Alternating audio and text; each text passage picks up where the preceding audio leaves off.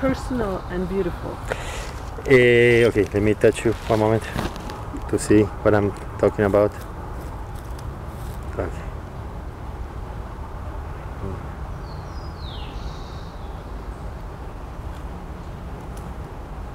Bueno.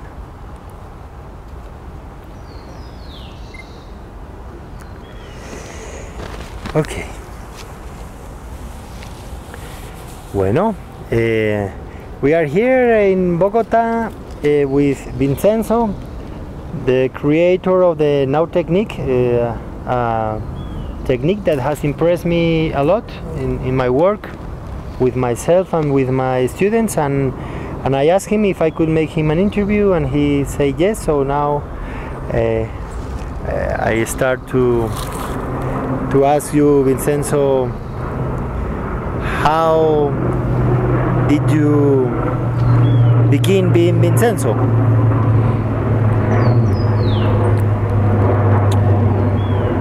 How I began to be Vincenzo? Yes. How everything started. Okay, how everything started. Yes. With the technique. With the technique. Okay. Yes. The technique is the evolution of a journey of self-discovery, of self-understanding.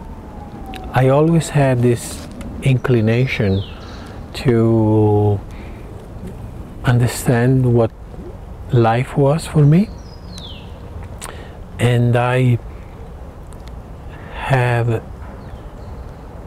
asked for a long time questions to myself, like a question, what is the meaning of my life, and how can I experience meaning and peace and understanding. And I discovered that it was important for me to understand who I was emotionally, physically, mentally, and spiritually. And I dedicated chunks of periods of research to the body, to the emotions, to thinking. And then I discovered that more I experienced those aspects of research, more they were all connected with each other. So through the years, I started to investigate how my physical sensations and physical reactions were connected with my emotions, and how my emotions were connected with my thinking, and how my thinking was connected with my imagination, with my inspiration, with my intuition, and how all of this together was contributing to create a more coherent, more complete understanding of my life. I discovered that every time that I could reorganize my thinking and my feeling and my perception in a way that I would feel at peace and harmony with life, then I could relax and I could have a greater understanding of life. I then started to share this multiple attention with others. So I started to facilitate for others, and the first one was my father when he was sick with lung cancer. And I helped him to pay attention to what was happening to his breath from one moment to the next one. I helped him to become aware of what was going on with his body from one moment to the next one, with his emotions, with his thoughts, with his imagination. And this, little by little, became clear that it was a possible path of integration. This is how the Now technique has evolved. So you started in a way by searching your own questions, and then by wanting to heal and or accompany your father. Yeah, yeah. It's the kind of an act of love towards the other. Yes, an act of love, an act of presence. Being present with my father in the moment in which he needed most brought me to gather from all my experience the essence, put it together in a way that could give him relief and meaning to his experience. And it was successful. We had many moments in which he could release completely, find meaning, and be at peace with this disease. After that, I started to facilitate the process with others, and it has progressively become more clear and more refined as a process. And I have a deep passion for understanding what it is that makes the process working, what it is that makes the process really relevant for the individual.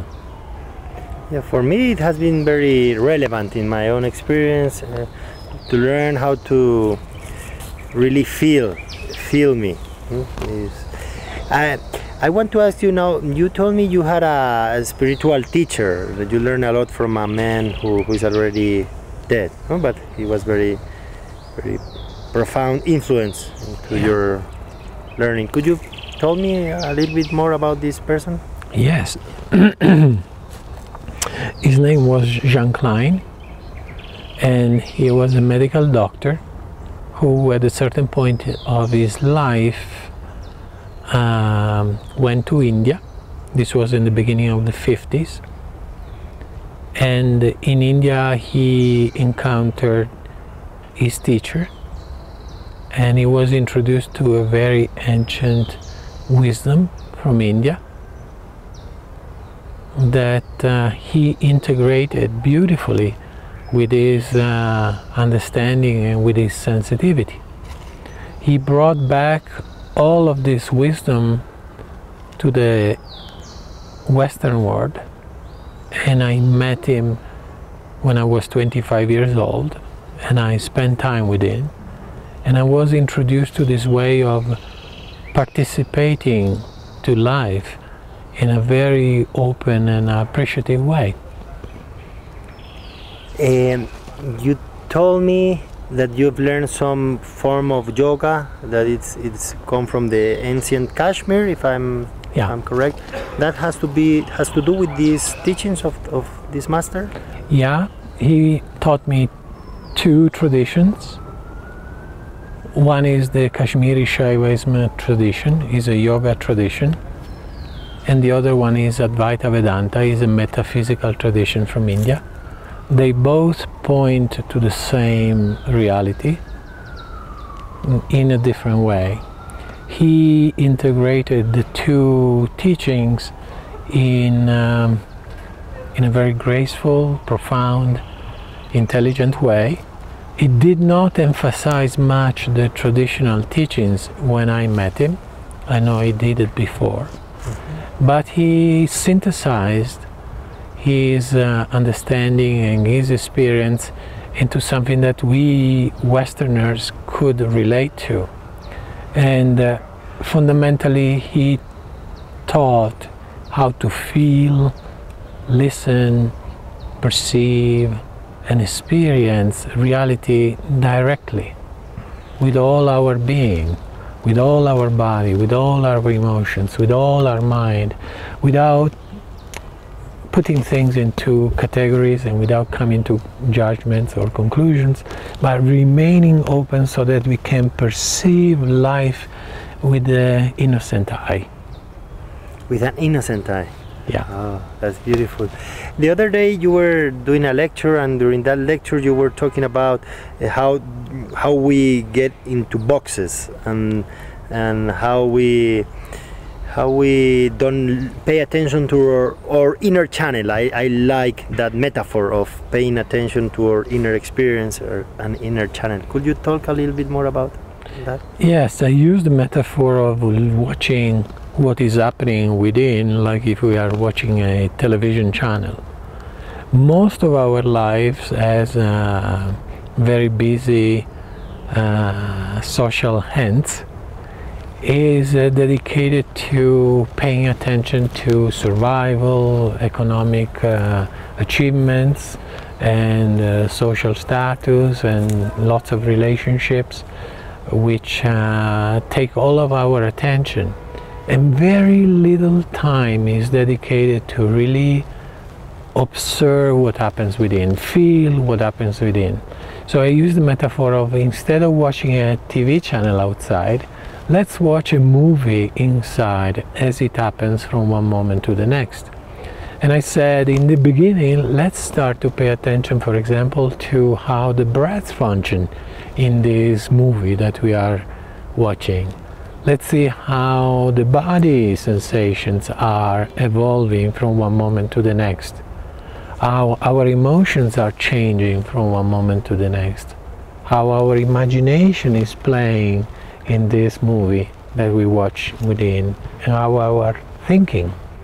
So I use the metaphor of watching the movie within, because it is easy for people to relate to the fact that there is something that we can observe and that we can participate in that can reveal something meaningful and can reveal from one moment to the next one changes that, unless we are consciously aware of, they go lost.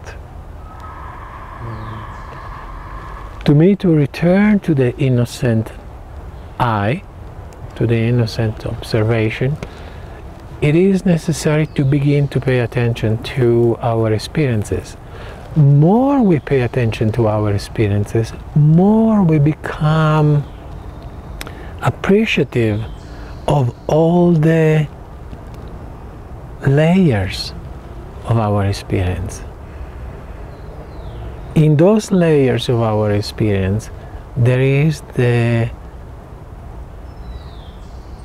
fabric of life, the texture of life. So the Now technique is a metaphor and a practical, well-defined map of how to explore this inner fabric of reality. While I'm listening to you, I'm feeling like peace, and at the same time some inquietude. It's like what we say in Gestalt. You know, I'm a Gestalt therapist. We say that we go through different layers of experience. So the first one is like being in touch with stereotypes and outside, and then the other one is the psychological games we play with each other, and then the third one is called impasse. It's a layer in which I'm not still paying attention to the outer world, and now I'm not yet in touch with my inner experience. It's like a land of nobody. There's some inquietude, and the recommendation is to stay there and spend time in order to go through a more profound layer that you are talking about. But how do you deal with the emptiness or with the void that we Westerners try to avoid by watching TV channels or eating, or I mean all kinds of stimuli to get lost of oneself? Well, the Now technique is an education to expand the lens of our perception. So the breath has many layers of perception that can be investigated. The body has many layers of perception that can be investigated. Emotionally, we have many layers of perception that can be investigated. Our mind, with our thoughts and the images in our mind equally. I believe that the void that we experience as Westerners, it's a lack of appreciation for this subtle realm of perception that is available to us, but to which we are not accustomed to pay attention. So we confuse the perception of something subtle with emptiness, because we are accustomed to grab onto ideas, concepts, experiences, pleasure, pain, but there is a whole universe in between all of those. There is a continuum of reality that we are simply not sensitive enough, not educated enough to perceive. That makes me again want to think about Gestalt therapy. We talk about the continuum of awareness, and what I like about learning from you is that you really experience, and from a different influences, you talk about things that I like a lot, and you really incarnate those values. So you were learning from an ancient discipline from your master. You have been a seeker all your life, as you said. You use your skills to be with your father in his last period of life, which also touches me because I also accompany a little bit my father. And now you are very excited into neuroscience, and that is also something we have in common in the aspect of humanism. Therapies like Gestalt therapy and other therapies nowadays have been proven to be very good at working with the brain. So something we did before in an intuitive way, now we know it's proven. And I like to learn a lot from you, all your skills on neuroscience. How do you link, because you are a master of linking emotions and thoughts, and how do you link the ancient wisdom with the high-tech, modern technology of our brain? Well, neuroscience is contributing tremendously now to help us to understand more of how we function. It helps us to understand a little bit more of what we are, and it's opening the door for a greater alignment to the natural architecture of ourselves as human beings. So I believe that the traditional teachings that I received, both of Advaita Vedanta and the Kashmiri Shaiva traditions, were the experience of thousands of years of research from spiritual seekers who were very close to their nature as human beings. Neuroscience is simply helping us to understand how we function physiologically, neurologically, and what is the base for our behavior, the base for fear, the base for aggression and defense, the base for change, the base for the transformation of something which is unconscious into something conscious.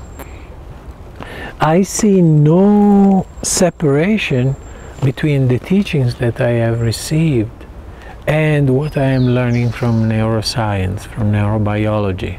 I actually see that there is a very consistent understanding that as human beings we need to function with the understanding that the body, the heart and the mind are in reality a continuum, and that as long as we remain open to experience reality with all our perceptions, with all our sensations, all our emotions, with all our thinking, then we have a possibility of finding ourselves as a whole human being and living an integrated reality.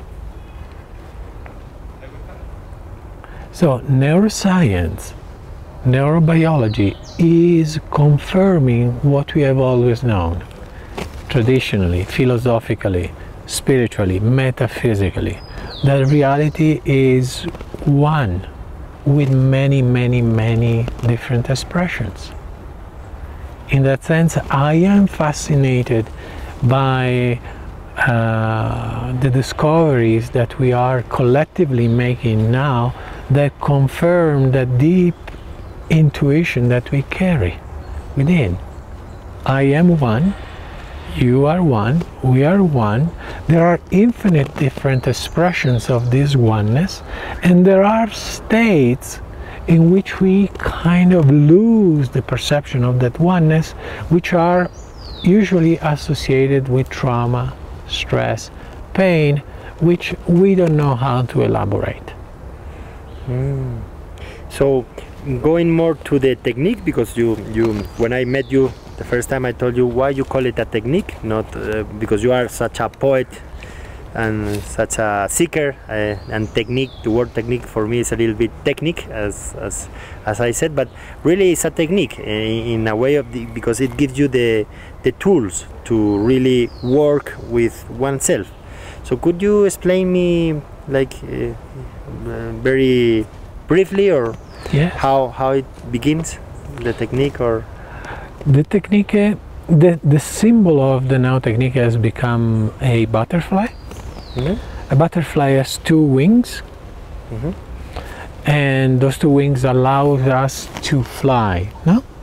Which means to move forward, to transcend the present moment experience, which might be chaotic, confusing, painful, and become engaged into a transformation. The two wings of the butterfly represent the pillars of the technique. One pillar is the understanding that in order to transform what pains us, we have to return to a state of fluidity, to a state of coherence. And this state of fluidity and coherence is really a physiological state. It's a state in which the breath and the heart recover a state of harmony. This is one of the two wings of the butterfly.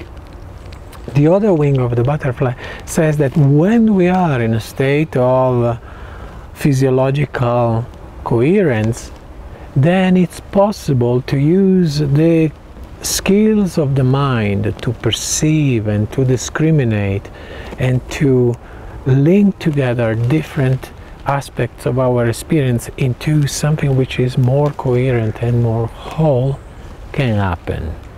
So the technique has identified fundamentally those two very important steps which needs to happen.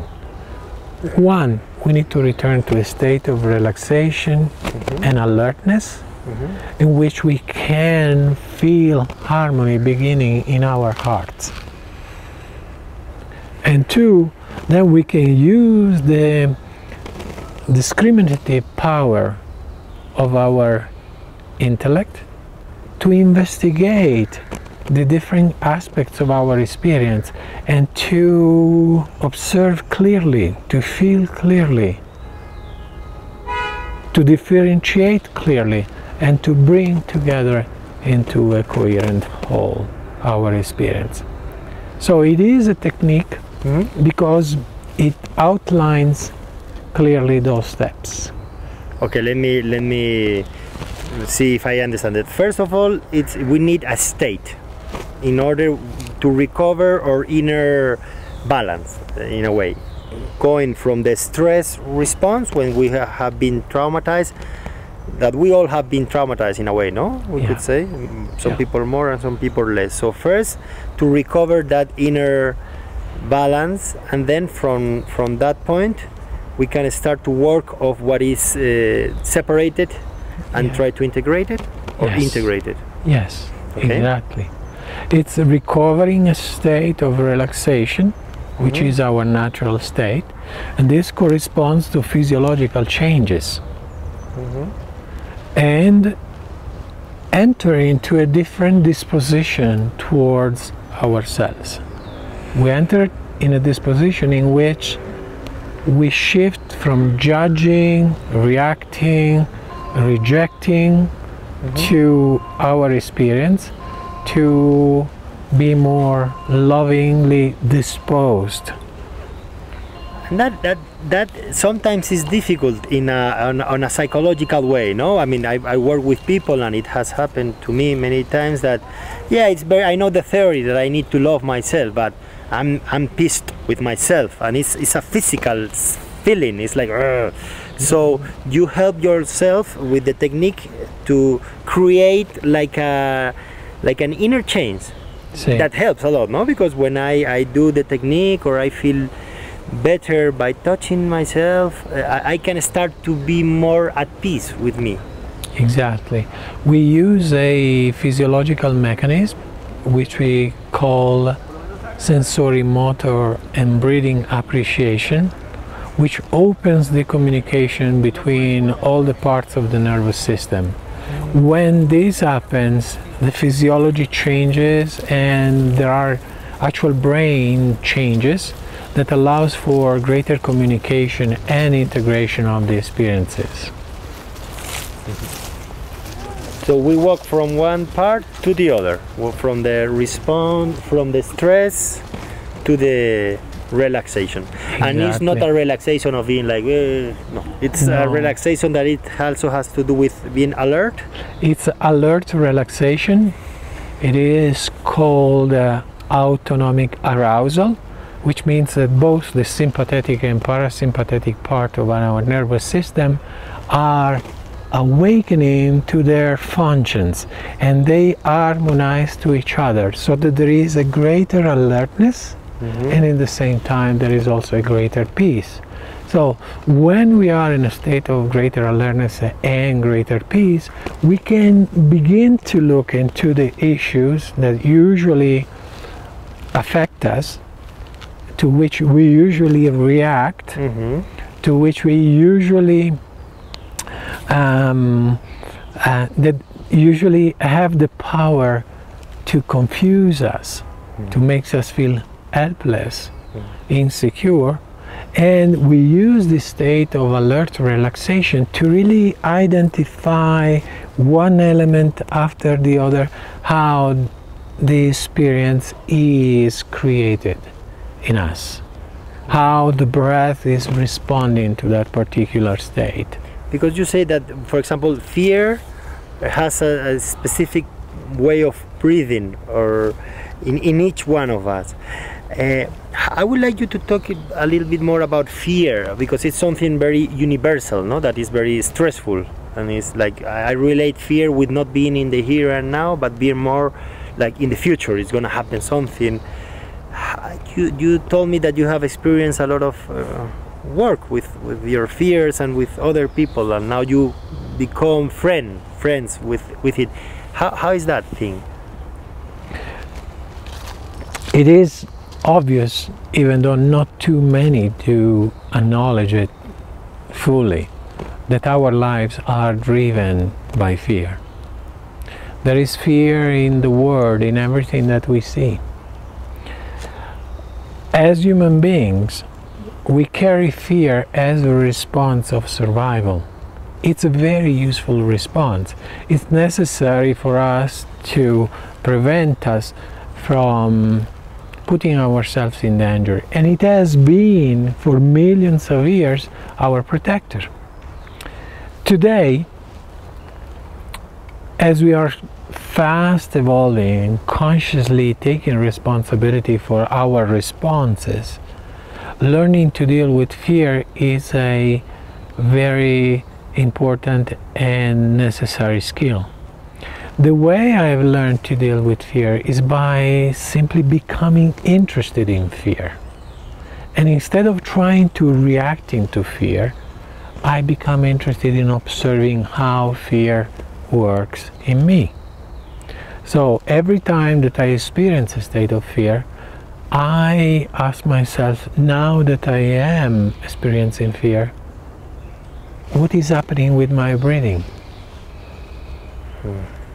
What is happening in my body? Where in the body do I feel this fear? And I take time to become really aware of the fear.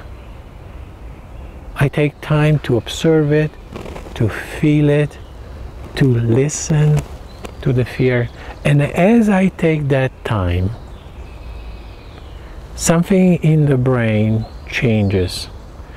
There is a region in the brain that starts to modulate the emotional response to fear. It's like bringing together consciousness and experience. And as consciousness and experience start to first communicate and link together, they come together and fear transforms itself into consciousness. It becomes consciousness of the present moment reality. My breath returns to be deep, relaxed. My body returns to be relaxed and alert. Emotionally, I find myself again open and well disposed to life. I do not imagine dangerous or painful situation, and I'm starting to think that life is okay. Life is in reality rich. Now I'm feeling that life is okay in this moment. Being here with you, I feel it's okay. And it's good for me listening to all of these sounds of nature and being with you. I remember the other day in a lecture you were saying that the ego is like the one that it's in between experience and consciousness, something like that. Could you, because I thought it was a very good description of the ego. Yeah, well, my understanding of the ego is that it is what interferes between my present moment awareness and the experience that is around me, that is happening here and now. So let's say I am here talking to you and I'm really interested in this dialogue. I have no thoughts crossing my mind and interfering with the flow of meaning that happens between the two of us. But if there was a part of myself that was, for example, afraid, that was anxious, that was impatient, my mind would start to try to manipulate my responses, would start to create a disturbance in my attention to this present moment. So my definition of the ego is that the ego is what interferes between ourselves and the experience of what is. Now this reminds me to the movies of Fellini, that there's always like the sound of somebody commenting what is happening. So that's the way it, in my case, my ego disturbs by commenting what is going on. So that's great. So we're talking about fear, and now, okay, first getting the relaxation response, so meaning getting out a step away from the fear and the stress.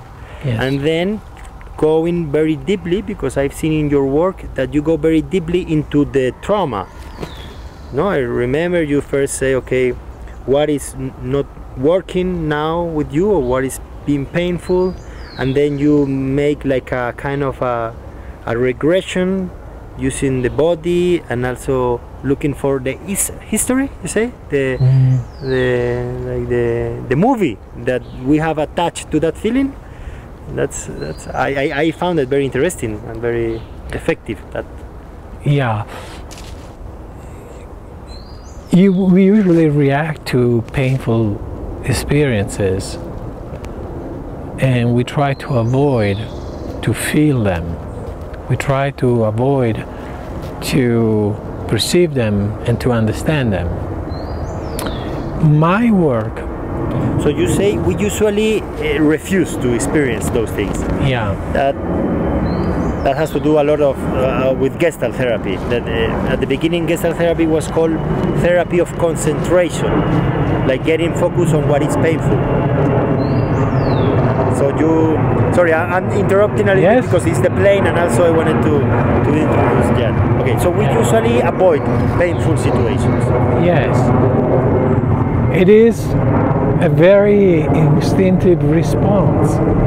Try to protecting ourselves from the pain.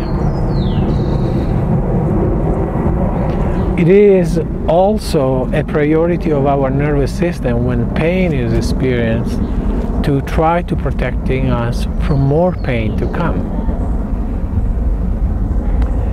If pain is repeated, then we get locked into this protective mode. And instead of processing and elaborating the pain that we are now carrying in the body, in the heart, in the mind, we tend to get locked into a state in which the only concern is to protecting us from more pain to come. That's when we are traumatized. When we are traumatized. Most of us are traumatized, either physically, emotionally, or mentally, or socially traumatized. As the children of this planet, we are all traumatized in a way or another. It is necessary, in order to clear the traumatic memories from the old system, to reestablish a conscious appreciation of the body, a conscious appreciation of our emotions, a conscious appreciation of the way our mind works.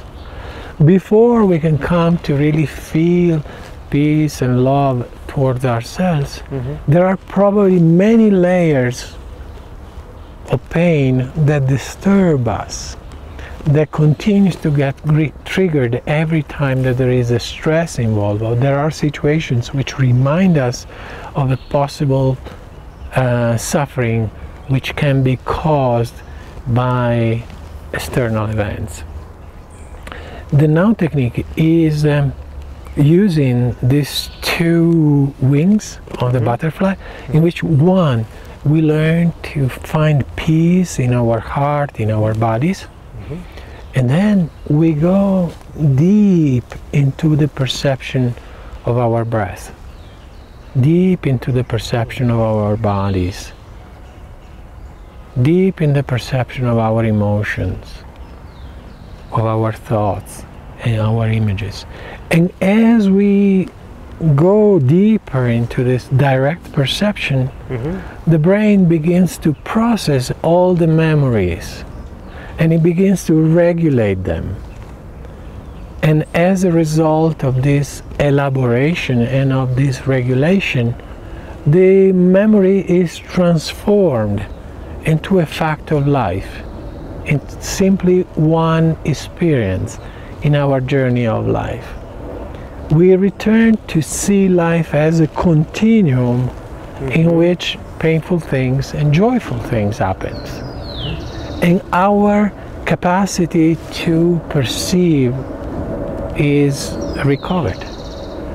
Okay, so if I understand, in a way, what we try to do is to get tuned with ourselves in a friendly way by our breath and our body, and then we focus on whatever is unsolved, that it appears, that what we say in Gestalt, in Spanish is called situación inconclusa, like unfinished business is called in English, unfinished business. So then we find we focus on this unfinished business, and with the body we track it down in order to see what beliefs are in that unfinished business and how that, when it started, and then by observing in a loving way and being with ourselves, something happens, something transforms. It's kind of magical. It's not that we need to do a lot of stuff for fixing it. Actually, the unfinished business comes naturally to the surface of our experience. We don't have to look for. The cause we don't have to look for. It comes to the surface as we cultivate a state of greater fluidity, of greater coherence. The body naturally uses this state of greater coherence to return to a state of homeostasis, to a state of communication, optimal communication between the different parts. And whatever is in between the communication of the different systems or the communication within the brain comes to the surface, and it is brought to our attention in a way that if we really stay with it, if we really pay attention to it, it kind of dissolves its energy, its content, its autobiographical memory, and it returns to a state in which we are simply this flow of life in which there is not much space for the past, not much space for the future. There is only space for the fact that we are alive. So being alive means I am breathing, and the breath is conscious, natural, fluid. My body is here now, and I am aware of my body. Now, when you were explaining me, a metaphor appeared in my consciousness. It's like that unfinished business. It will be like a messenger that is saying, I have something for you, I have something for you. And then when we pay attention to it into our inner channel, it's like, okay, I give the message, okay, I can go. Something like that. Exactly. I have completed my function. I have used the energy to deliver the information. Now the energy and the information can merge into a flow of energy and information that carries all my past experience and all my present experience. So we can come back to the unity of consciousness and experience here and now without the contamination of our unfinished business. Without the part of ourselves that says, I have something to tell you, why don't you listen to me?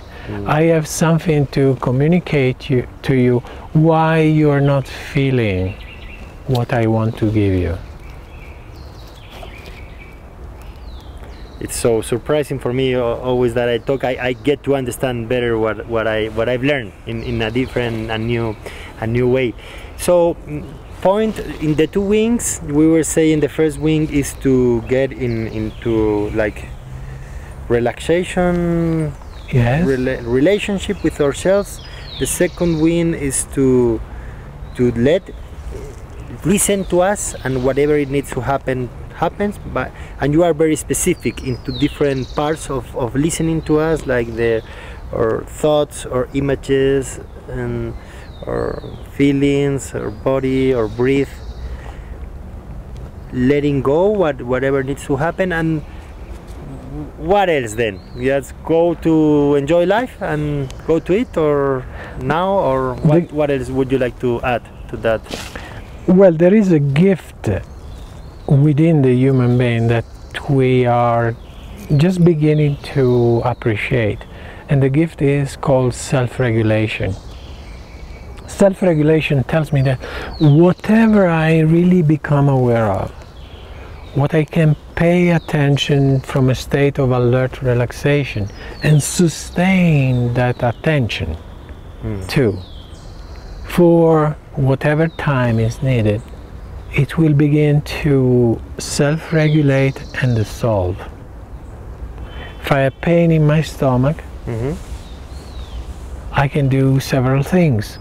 One is try to avoid it. I don't listen to that pain.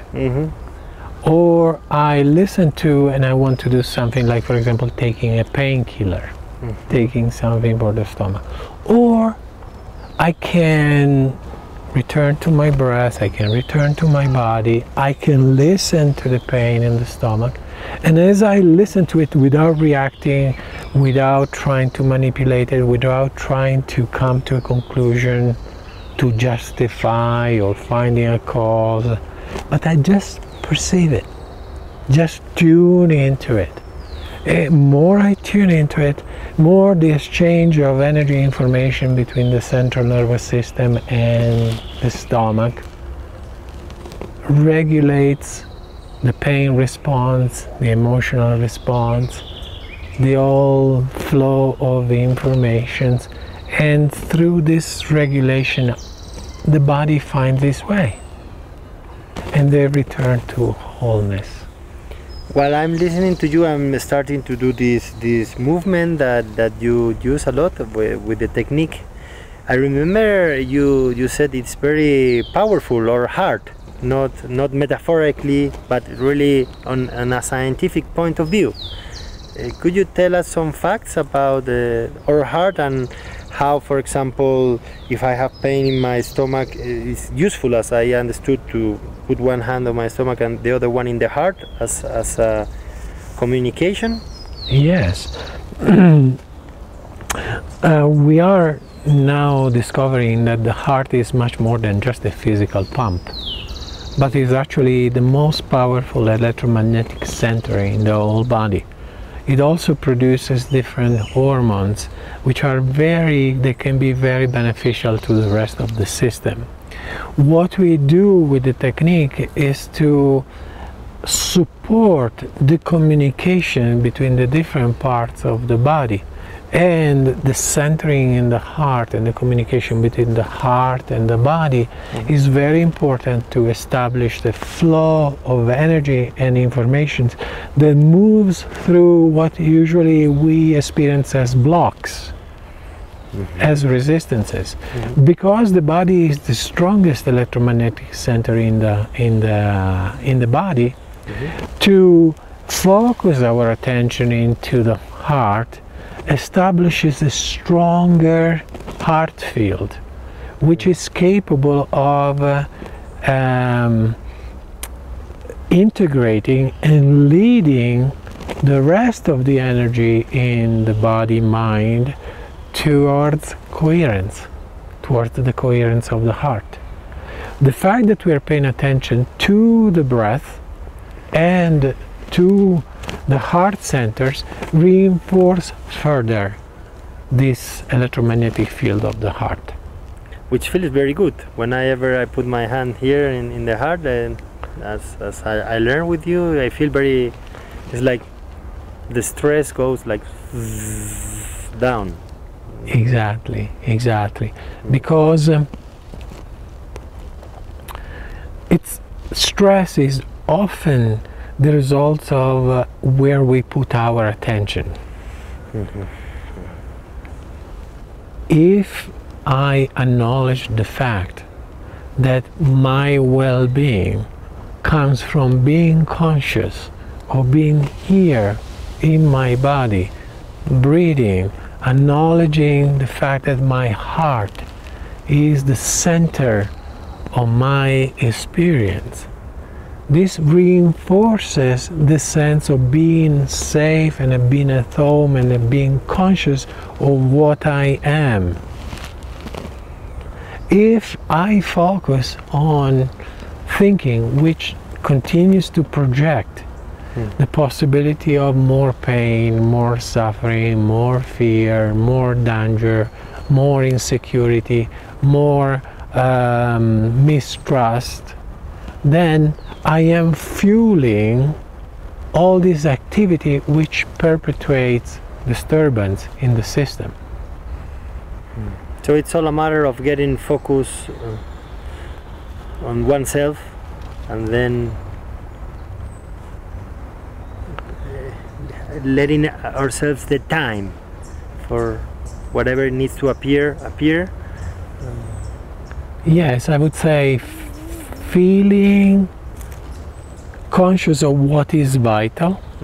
So the breath is vital, the heart center is vital, recovers a sense of safety, a sense of presence, of being here now, and then use the skills of the intellect to go and investigate precisely our experience, to see what in our experience is a sensation and where that sensation is in the body, to what in our experience is fear or anxiety or insecurity or joy, to what in our experience is an image that comes from our past, that tells us life is difficult, life is dangerous, you're not safe. Yes. Or images which are actually more friendly, more loving, more secure, and to discover what thoughts are driving us in direction of the insecurity, and which thoughts are actually reinforcing what our heart already knows, that life is in reality a meaningful, coherent experience. Well, it's very nice to talk with you. I have many other questions to ask you. For example, how do you apply this into our world? Because one thing it really impressed me of your teachings is you say, and I think this comes from the Kashmir tradition, that we are a universe of ourselves. Each one we are a universe, so we have everything. And how do you apply this work? How could this work change the world as it is now, that we are killing each other and having all of this trauma? We are getting traumatized every day. What is your vision of the world? Yeah, well, the world is us, each one of us, and as we recover a sense of safety and trust, and as we recover the faith or trust that it is possible to transform trauma and suffering into a meaningful understanding, we are changing our individual reality. More we change that individual reality, more we bring to the vision of the world a different perspective. And that different perspective is ultimately what changes the world. Is the fact that more people understand that trauma and that separation and fragmentation are just disturbed states, but that our natural state is to recover that sense of continuity which we have with all life. I don't have the ambition of changing the whole world. I have the right and the appreciation for the possibility of transforming my experience and my vision of life. Thank you very much, Vincenzo. I think we can let for other day the more specific training into the technique. I think we can find that at your webpage, no? That is called thenautechnique.com. Thank you very much for your time. I love being with you. It's like being in touch with the relaxation response. So maybe we can have a juice or something. A good juice, why not? Well, juice and salad. And thank you, Jose Alejandro, for thank you recording us, and Barbara, the beautiful, beautiful. My partner and assistant. Your partner and assistant, so beautiful. And co-creator and co-developer. And everything. And everything. And everything in my life. Kashmir. Bueno, bien, ¿no? Yo creo que está bien. Bien.